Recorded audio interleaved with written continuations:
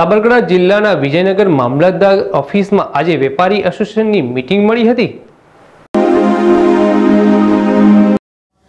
સાબરકાંઠા જિલ્લાના વિજયનગર મામલતદાર ઓફિસમાં મામલતદાર પીજી ચૌહાણ, ખેડબ્રહ્મા અને વિજયનગર તાલુકાના ધારાસભ્ય અશ્વિન કોટવાલ, અરવિંદ પટેલ તેમજ વિજયનગર પોલીસ સ્ટેશનના પોલીસ સબ ઇન્સ્પેક્ટર GS સ્વામી, ચિઠોડા પોલીસ સ્ટેશનના પોલીસ સબ ઇન્સ્પેક્ટર અર્જુન સાહેબની ઉપસ્થિતિમાં આ મીટિંગ રાખવામાં આવી હતી, જેમાં Chithoda police sub inspector Arjun જોશીને જરૂરિયાત ચીજવસ્તુઓ આપવી તથા લોકોને સતર્ક કરવાની સૂચનાઓ મામલતદારની હાજરીમાં આપી, જેમાં વેપારીઓને સાથે લોકડાઉન સ્થિતિમાં લોકોને મદદરૂપ થવા અંગે ચર્ચા કરવામાં આવી હતી।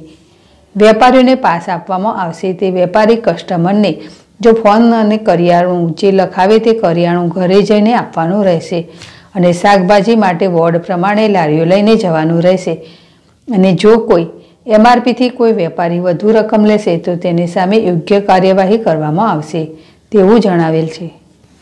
લલિત ડામોર, ZSTV વિજયનગર।